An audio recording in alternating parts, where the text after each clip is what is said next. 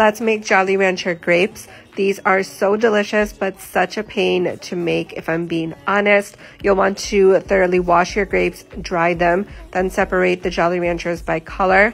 Melt them in the microwave. Everyone's microwave is different. I did about 10 to 15 seconds, which I kept checking on them. You don't want to overcook the Jolly Ranchers or over melt them, then they'll get sticky and it'll be a nightmare to roll the grapes in. So just keep checking on it, keep melting, and roll your dry grapes in the Jolly Ranchers, refrigerate, and enjoy.